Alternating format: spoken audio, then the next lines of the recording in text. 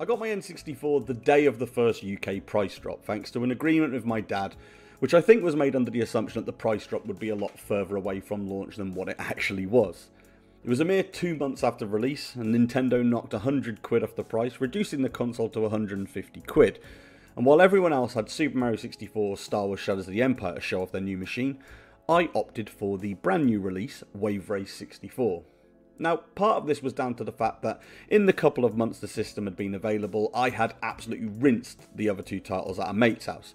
But the other reason was because I had actually already played quite a bit of Wave Race 64 and had been jonesing for it for months. You see, in 1996, me and the same aforementioned mate got pulled out of school for a day to go to Tomorrow's World Live and have a big day of science and learning. This lasted minutes, because once we'd entered the Birmingham NEC, the first thing we saw was a massive black truck with a massive N64 logo on the side. The trailer was opened on the side and it revealed a bunch of demo pods. So we queued up, played some games, got kicked off and just went and queued up again all day. They had the entire UK launch lineup there, but also some stuff that Europe didn't get straight away, like Mario Kart 64, and of course, Wave Race 64. And like literally anyone who was suddenly told to figure out that control pad and analog movement in a very short amount of time from zero experience with anything like that beforehand, there was a fair bit of initial struggle. And although I wouldn't say I didn't get Mario 64, but it certainly was a bit overwhelming. It was not really the environment to take in a game that was so mind-blowingly ahead of everything else that you'd played in your life up to that point, from a visual and technology standpoint. Wave Race 64 looked amazing, but also, it is a racing game, and that's much more approachable. And it actually ended up completely selling me on analog control almost immediately.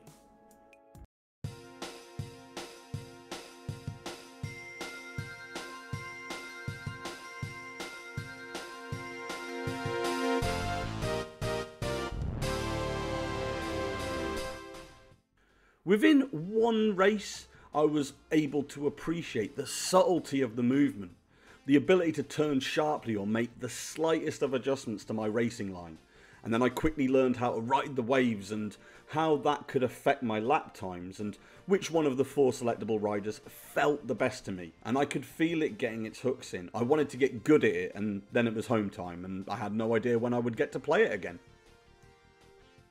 The controls of Wave Race 64 just feel so right. And sure, Mario 64 is the perfect combination of hardware, software and input method, but Wave Race 64 for my money is a close second. Once I'd set up my N64 and fired up Wave Race, within seconds of that first race I'd already picked up from where I left off at Tomorrow's World Live. The feeling of it had never left me, it's just so natural. It's like playing the original Super Mario Bros. Once you know how that game feels in the hand, the weight and inertia of Mario's movement, it never leaves you. One of my favourite sensations in any game ever is when you pull the stick down towards you, either slightly to the left or right, and have the jet ski carve through the water and turn back on itself. It's almost impossible to describe accurately, but it's so intuitive and instinctive and feels perfect. You could jump into the Dolphin Park training course with zero knowledge of the controls, and within minutes of just experimenting and playing around, you'll know exactly what you can and can't get away with when it comes to the handling. You can't, of course, talk about Wave Race 64 without mentioning the water, and specifically the waves. Shigeru Miyamoto himself maintains that Wave Race 64 uses 80% of the N64's power just to run the water effects, and to this day, they're still right up there with the very best of whatever the current generation of games can throw out. Now obviously they're not just visually impressive, but are the key element to why Wave Race 64 still feels fresh and fun to play. You see, the waves aren't totally random. After some extended play, you'll notice them appearing in similar places.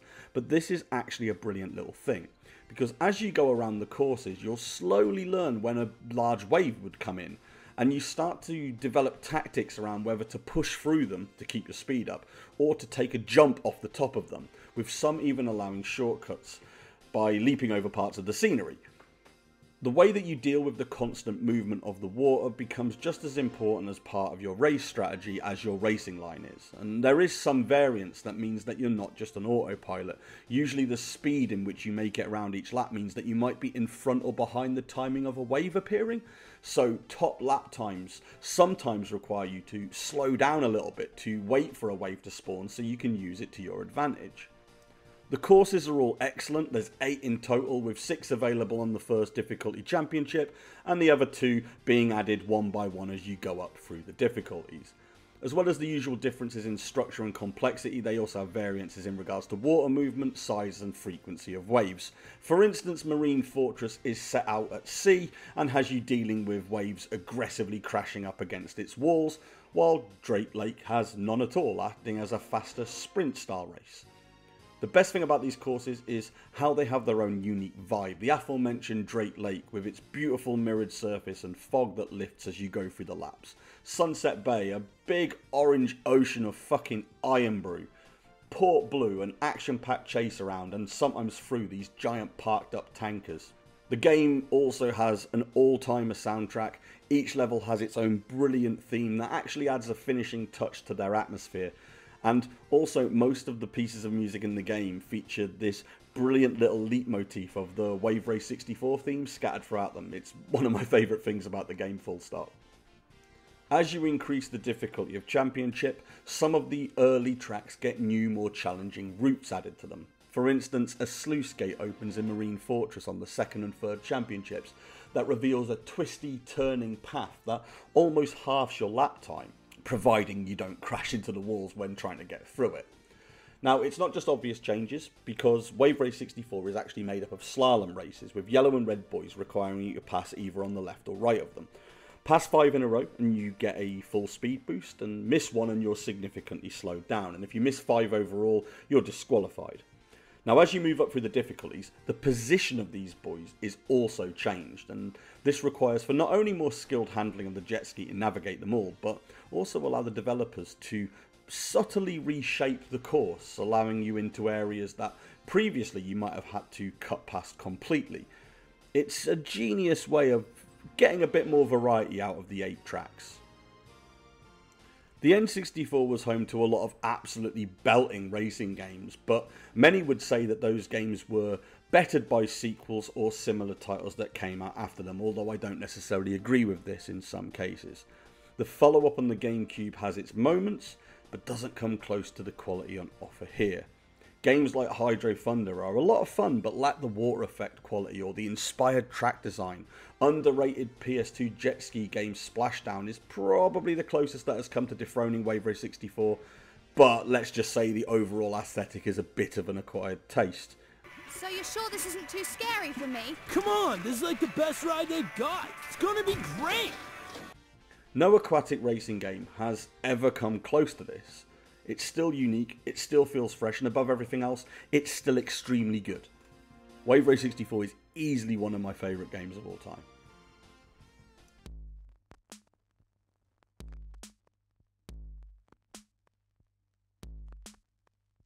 Alright everyone, as always, thanks for watching the video.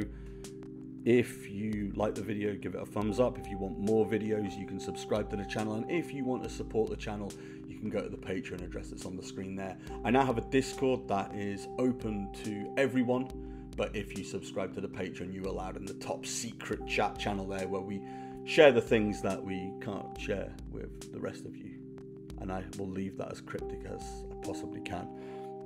But anyway, you know what to do. If you want to support the channel, it's all there. I much appreciate it. And if you want a Discord invite, find me on Twitter and shout at me, and we'll make it happen. Anyway, cheers for watching. See you next time.